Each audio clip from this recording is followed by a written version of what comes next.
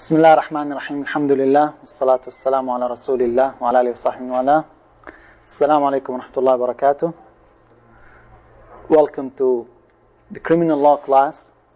After we discussed the material element of the crime and after we talked about the conditions of the crime, today inshallah we will discuss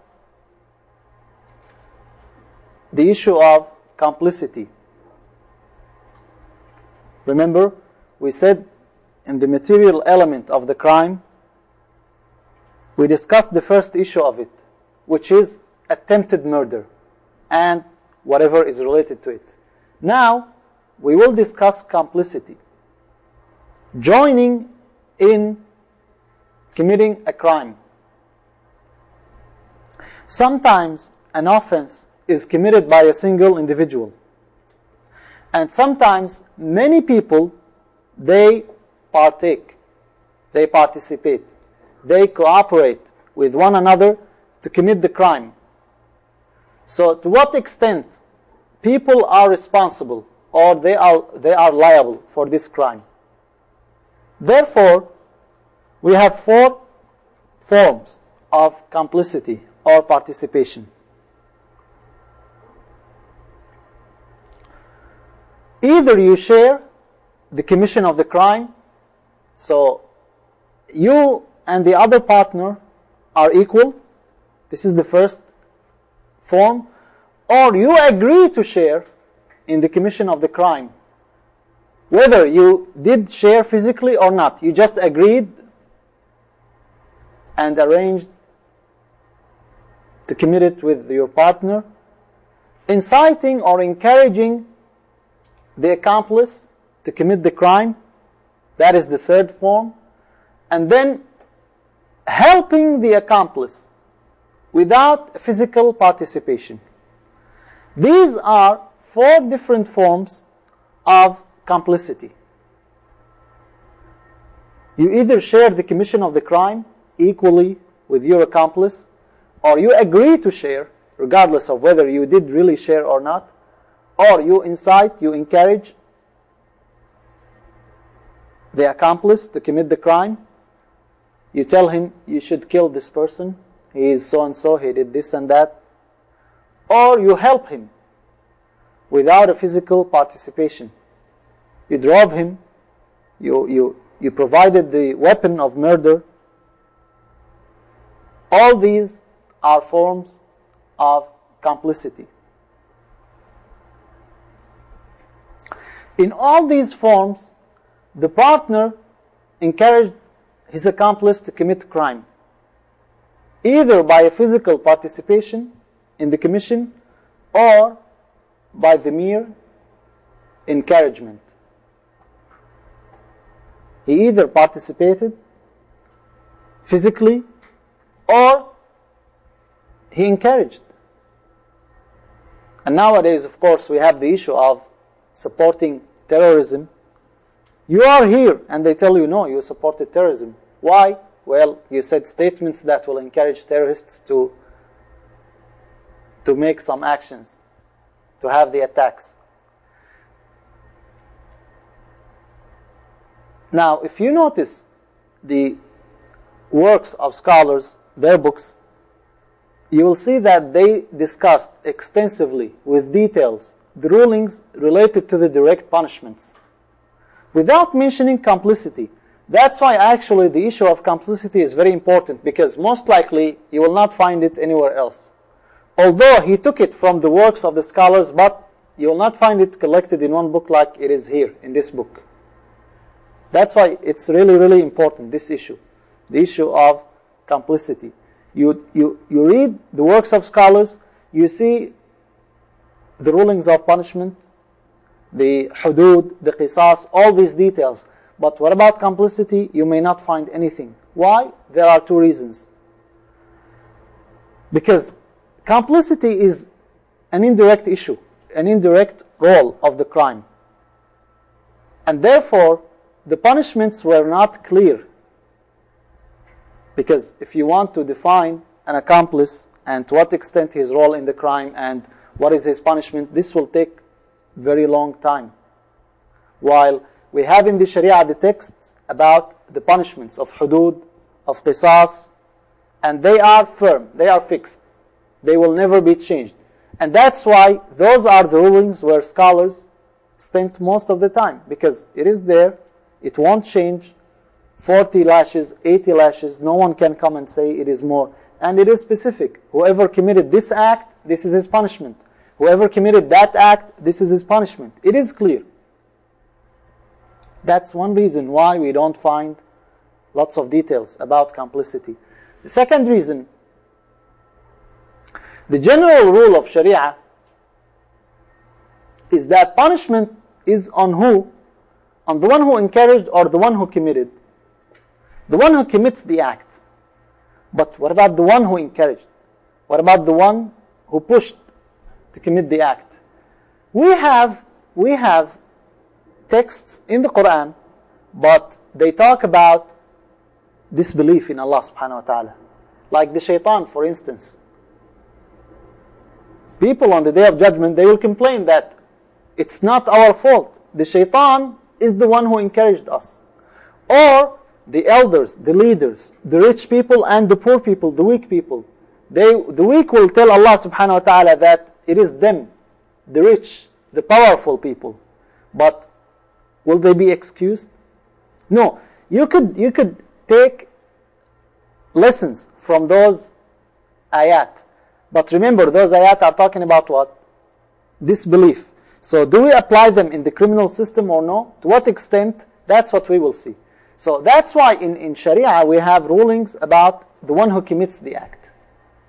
But the one who does not, who encourages, the one who is indirect, we don't have many texts. And that's why you will not find clear writings.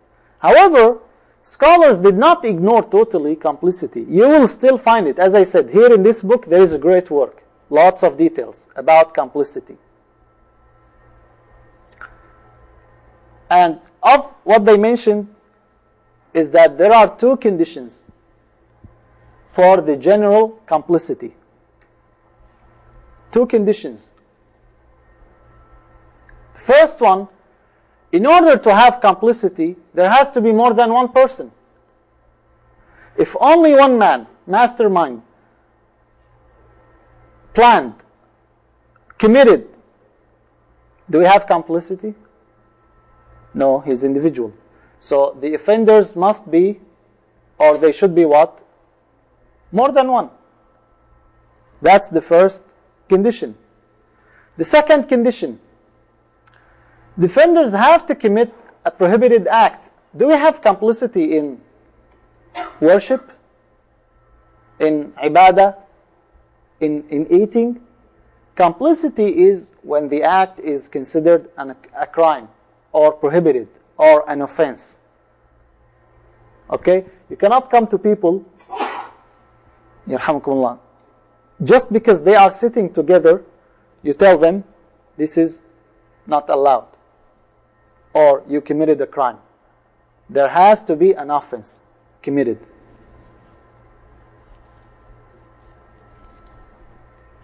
Now, first, we will discuss the direct complicity.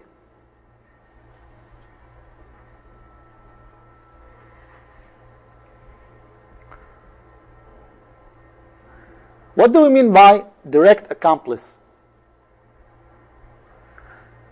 When we have an accomplice or a partner who has an essential role or participation in that act, in that offense. This is what we call direct complicity. Like what? 3 people, they planned to kill someone. Each one of them carried firearm loaded with bullets. The moment they saw the victim, each one shot a bullet, and the person was killed. Now, there is a possibility that one shot was fatal. But how we will treat all those three people? They are direct accomplices. That's what we mean by direct complicity.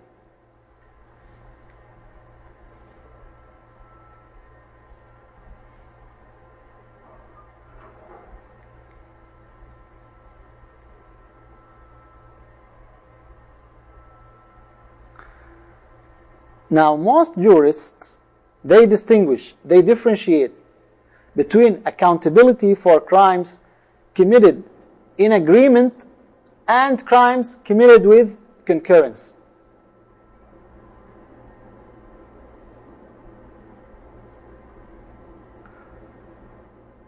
What do we mean by that? In crimes committed in agreement, every offender is responsible for his respective role, which is his own part. So in complicity, we have two different types. We have concurrence, or what we call premeditation, premeditated crime. What do we mean by that? It is planned and it is performed or committed equally. That is premeditated or concurrence. And then we have agreement, like you tell someone, let's go and rob this bank. Did you have a plan? Not necessarily. You just had one intention, which is what? Robbing the bank. You went there to the bank and your partner killed a police officer in the bank. Did you plan to kill a police officer? Did you kill him? Who killed him? Your partner. Who's liable? You or him for the killing? While what if you agreed or you planned to go and rob the bank, and you studied all options, and your partner told you that in some cases you have to use deadly force to save your life, and he tells you that's fine, we will use it, and then he used it and he killed someone, would you be responsible for his death?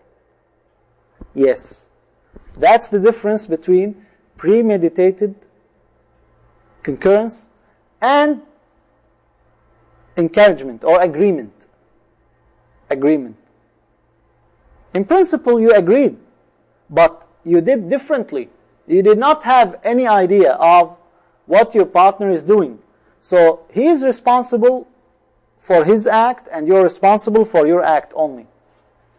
While in case of concurrence, all accomplices will have to account for the offense jointly committed by them.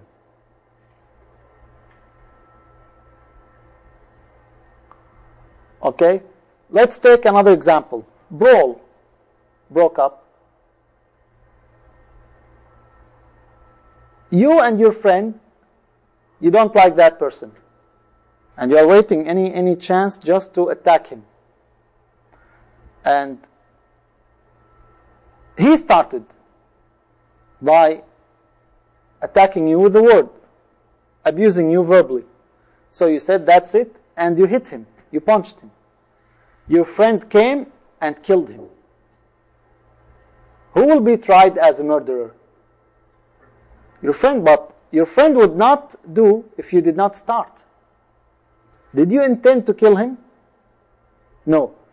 What if, on the other hand, you planned that brawl and you said, whatever it takes, I want to stop him. And your friend told you, even if he was killed, you say, yeah. You went and you chopped off his hand. He killed him. You are both responsible for the murder. You see the difference? Sometimes it is hard to tell, but it is based on what? On the intention. It is based on the intention. So jurists scholars, they differentiate between those two types. In concurrence or premeditating murder, you are all what? Partners. That's the opinion of the majority of scholars, but Abu Hanifa rahimahullah. Imam Abu Hanifa rahimahullah says there is no difference between agreement or concurrence. In what sense there is no difference? What does he say? He says in both cases you are responsible for your own action only. You're asked about your own action only.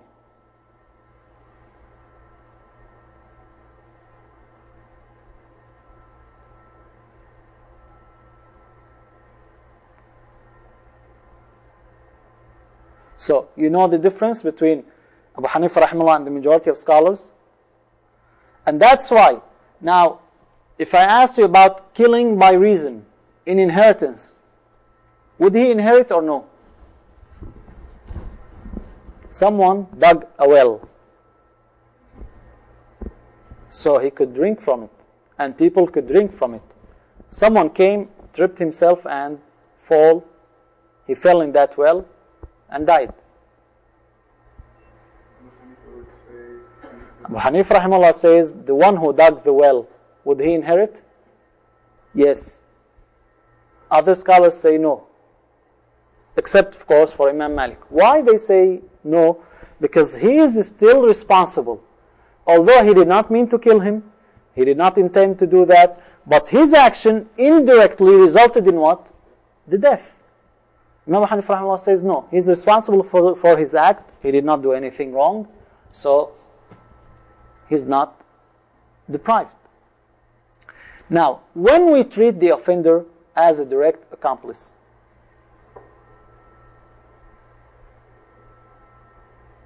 whenever he agrees or plans to commit the crime with his partner, whenever that was initiated, the act, irrespective of the outcome of the action. Now, the completion of the crime, that's another stage, another level. So you cannot go to the judge telling him, I just drive that person to the parking lot. I did not go with him inside the bank and I went back. Well, why you drove him there? What was your intention? You initiated the act. So you are partner with him. Okay? So we don't look only to the act that was done by each one. We look to their intention, to the outcome. What did they do?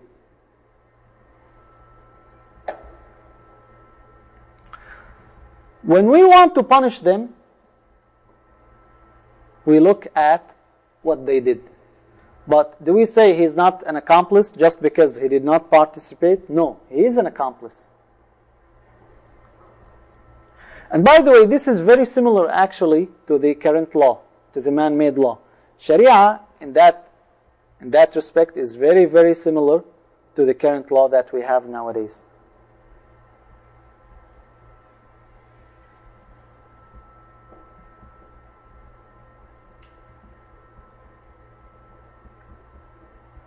Now, what is the punishment for the direct complicity? What is the punishment for direct complicity? The accomplice. In principle, that's the ruling of the Sharia. The plurality of the agents or the ones who committed the crime, it does not affect the punishment. What do we mean by this? Now, for the example that I told you, 3 men killed what? 1 person. Okay? How many victims do we have? 1. Shouldn't there be 1 killer only? Why not? How you kill 3 people for 1? Is that man worth 3 people? So why you kill 3 people? That's the principle of Sharia. Plurality of the agents or the accomplices does not affect the punishment, as if everyone committed it individually. This crime, if one did it, what will be his punishment? Equal punishment, capital punishment. Same thing. It doesn't matter how many people did it, as long as they are partners. And that's why we have a famous story in the time of Umar radiallahu anhu, when he decreed that people will be killed for the murder of one. And they were a lot, many people, not only one. So the companions asked, why you kill so many people for one person?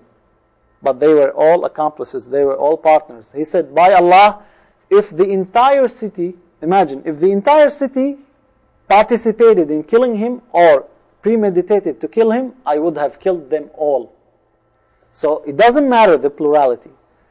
You are held accountable as if you are the only one. So it doesn't help you to say, there is another one did it. It's not only me. Each one will be held responsible. Okay? So in Islam, if someone said, Islam says you have equal punishment. So if a man was killed, the killer should be killed. How you kill 5 people if only one man was killed? Where is equality here? We say if one of those 5 by himself killed him, as if 5 of them killed him, as long as they are all partners. It doesn't matter.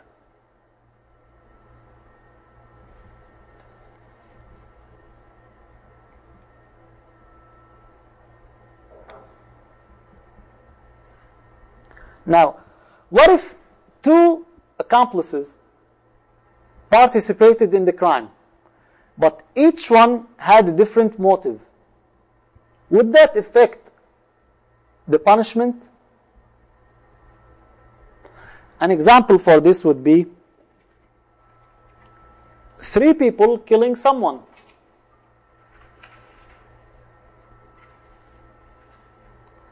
One of them, he killed him by virtue of qisas, equal punishment, because that murdered, he killed the brother of that first person. So he wanted retaliation, and he had the authorization from the imam to go and kill him. Another one killed him to steal his money, and a third one killed him because he hated him. How many people killed him? 3. They came together. They did not know about each other. They all came at the same time, and each one stabbed him, and the man was killed. How we treat the 3? Are they treated differently? Yes? There's nothing premeditated by each one of their intentions, what they were trying to achieve. What if it is premeditated, but you don't know the intention of the other person? You said, I want to kill him, and you did not tell them you have authorization from the imam. The other one said, yes, I want to kill him also. Let's plan how to kill him. And the third one came and said, you know, I want to tell you a secret, but please keep it a secret. This man, I hate him and I want to kill him. How they are treated? Would the circumstances of each one affect the outcome? What if a father killed his son, and another man came helping the father killing his son? How they will be treated?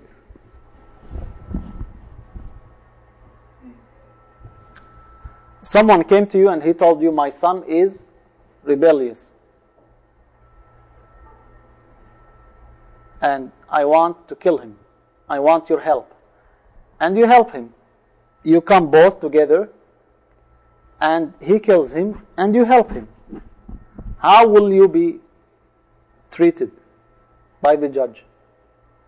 Who was the main factor, or who was the one who initiated that? The father. What's the punishment for the father? Not capital. What about the other one? He could what? We could apply capital punishment. So the father is the one who did it, or encouraged the other one, and we don't kill him and we kill the other person? By him being the father, you cannot give him... Yeah, if he was not the father of the son, they would both get the same type of punishment. The principle of Sharia, again, this is the rule, is that the punishment of an accomplice is subject to the quality and intention of the agent. Quality and intention. What do we mean by quality? The status, the circumstances. The punishment of the other accomplice will not be affected by that. So the same act, everyone participated equally in one act, yet they may be sentenced to different timings or different punishments. That is the principle of Sharia. So, in the case of murder, the father, would the father ever be killed for killing his son? Yes or no? No. There is only one case, Imam Malik rahimahullah said, only one case. If he put him down and he slaughters him, that's the only case where it is premeditated from the father. Other than that, he's not killed. What about another person came with the father? We could kill him because the father has an excuse. He has a specific case. We don't say since the father is the main factor and he's not killed, we cannot kill anybody. No, we don't say that. We say everybody has different circumstances. So everybody is treated differently. And that's the justice of the Sharia.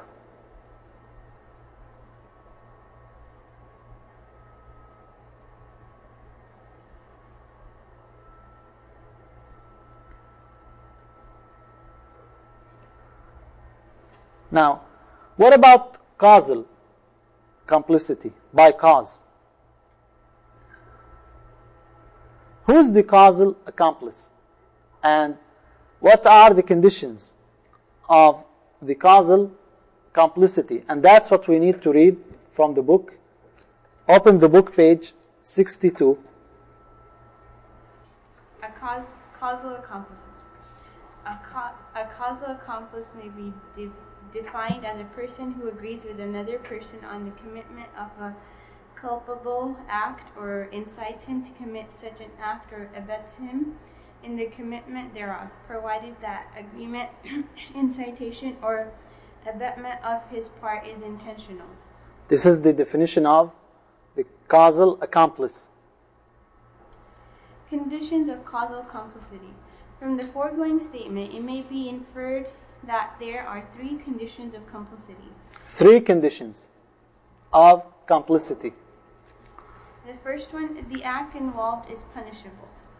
Second... Yeah, if the act is not punishable, then there is no complicity here. Second, agreement, incitation, and abetment is instrumental in the commission of the act. And third, the accomplice intends to cause that punishable act. We now take them up one by one. Punishability of the act. Complicity presupposes punishability of the act and the commitment thereof. It is not necessary that the act is committed in full. In order to call the accomplice to account, the initiation or attempt of the culpable act is sufficient. Yeah, again, we don't say, oh, I did not commit the whole act. It doesn't matter. As long as you agreed, as long as you initiated, that's enough. It is also not necessary that the main culprit should be awarded punishment before the accomplice, for it is possible that the main culprit commits the offense with good intention. Thus the accomplice... Yeah, like how he would commit the offense with good intention. If you are defending yourself, you pushed someone because he was coming to you and you wanted to defend yourself. Another one pushed him to kill him. It's the same act, pushing, shoving, but you did it for a good intention while he did not. Thus the accomplice will be punished while the main offender or agent may get no punishment. Also, it may be that the agent is pardoned on the ground of his childhood or insanity, while his accomplice will in any case be punished. Yeah, the main person, the main agent, may be forgiven. Not because he deserves to, but he has a special condition. He's insane. While you are not. And you don't say, oh, I did only small thing. He did the major part. It doesn't matter. Okay. In case of complicity, it is essential to agree, incite, and abet. As had already been seen, most of the jurists differentiate between agreement and concurrence.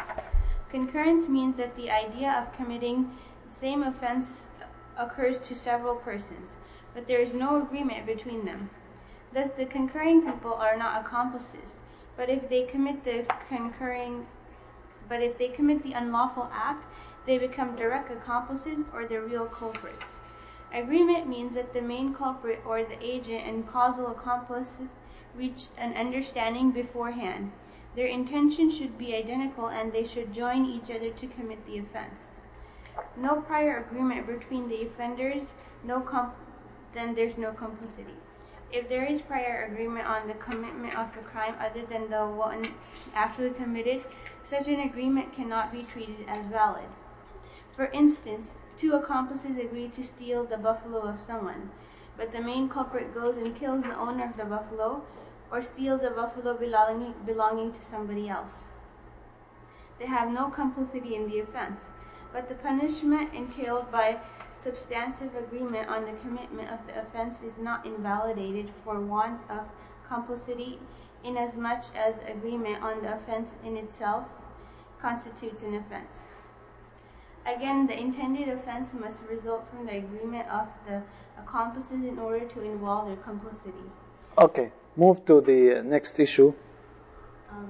Encouraging or... Cooperation? Yeah. Cooperation. A man who abets the offender agreed with him will also be deemed causal accomplice, although he may not have agreed with him to the commission of the offense in advance. Thus, the man who keeps an eye on the way or keeps vigil to help a killer or a thief in the commission of a crime is the abettor and accomplice of the offender. Again, one who entices the aggrieved party into the spot where the proposed offense is to take place or grabs anything belonging to the said party will likewise be treated as the offender's accomplice. Besides, the person who waits in readiness outside the place where larceny is committed to help remove the things stolen by thieves will also be regarded as their abettor. But before the time fixed for committing the offense, the man comes to know of the plot hatched against him. He goes to the person who is entrusted with the task of taking his life and attempts to kill his prospective murderer. But this fellow acts in self-defense and murders the man. In such a case, the murderer, who would otherwise have been the agent or main culprit, is not accountable because he kills his prospective victim in self-defense. Okay, we explained that. I hope this is clear. Next point. We have three cases. You see the three conditions? Incitation? Yeah. Incitation. Incitation is actually designed to induce the offender to commit an offense, so much so that it motivates the commission of the offense. But the situation being such that if the person induced or persuaded would have committed the offense all the same, had he not been induced or persuaded. It cannot be said of him to have been motivated to commit the offense by incitation. Nevertheless, incitation in itself is punishable by the Sharia, whether it produces the desired effect or not, because incitation to commit an offense is itself an offense and amounts to the commitment of an unlawful act. Yeah, someone would come and say, well, here's the thing. I just only told him, go and kill. How come you are here, you're coming after me? Well, what you did, was it a good thing or a bad thing? Is it a sin or not a sin? You are encouraging someone to commit a sin. Didn't the Prophet ﷺ said, whoever helped doing a good thing, he will get the reward? What about helping doing an evil thing? He will be also liable for punishment, without reducing the punishment of the other one. So you cannot come and say, well, I did not do anything. You encouraged, and you encouraged doing something which is haram. That's by itself is haram. Next. The jurists differentiate between the main culprit, agent, and the abettor.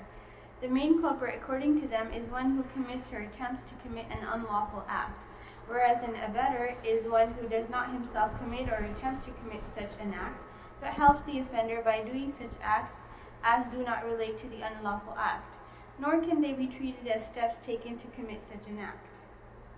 The jurists, however, differ on the question of a person who catches the victim killed by someone else. Some of them maintain that the person seizing the victim is the abettor of the killer, but does not have a direct share in the commission of the actual offense. Yeah, if someone is running, okay, and you see someone following him with the sword, obviously he's following him with the sword to do what? To play with him or to kill him? Kill him. You came and you held that person, the chased, the running one, until the other one came and killed him. How you will be treated? Depending on your situation, on your intention. Now, did you plan that? Did you have the intention to kill him? You did not. You just saw someone and you held him. But why you held him? If you knew that he's going to get killed. So it depends on what you are doing. Okay, next. This is the view advocated by Imam Abu Hanifa and Imam Shafi'i. Some of the jurists belonging to the Hanbalite school subscribe to it.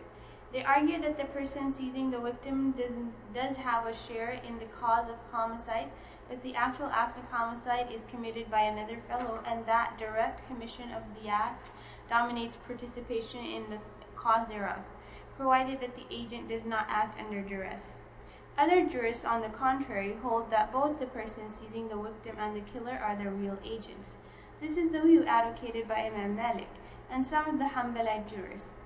The argument advanced in support of this view is that the killer commits homicide directly while the seizer becomes the cause of the offense, and that the result of contribution towards the cause of the offense and the actual commission thereof is identical. Okay, so in this case, the case that we have, someone held another person.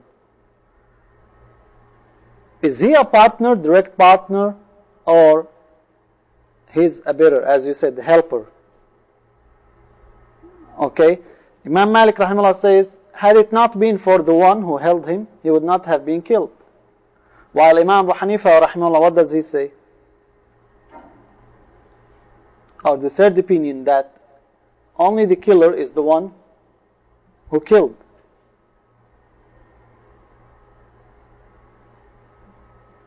Such a result could not have ensued if either of the two acts had not been committed. The jurists in reality do not differ on the question as to who is the real agent and who is the abettor.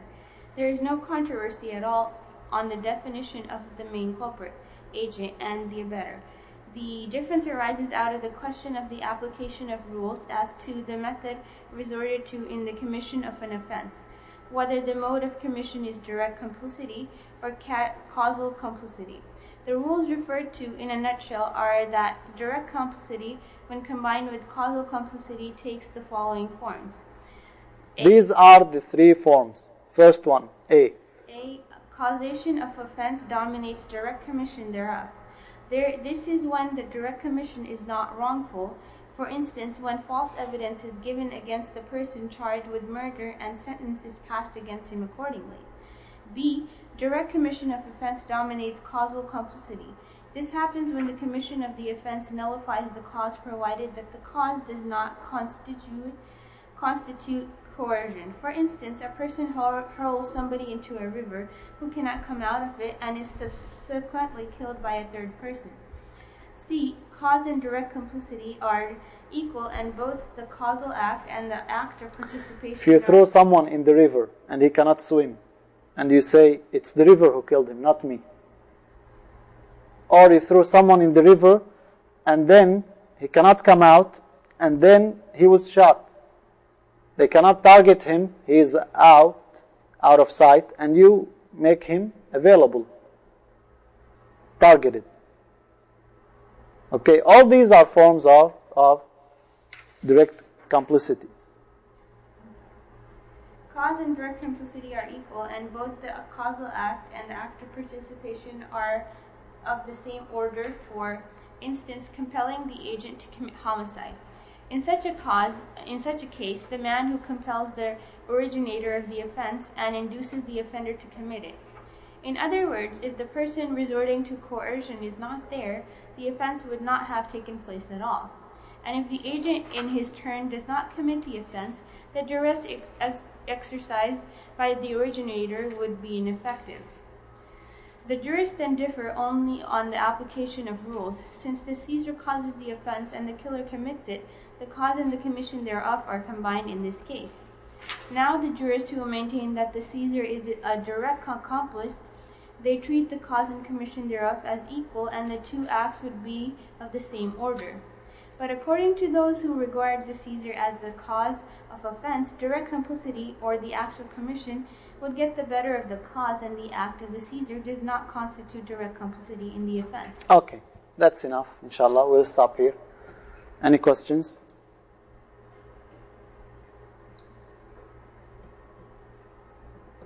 هذا وصلى الله وسلم على محمد وصحبه أجمعين.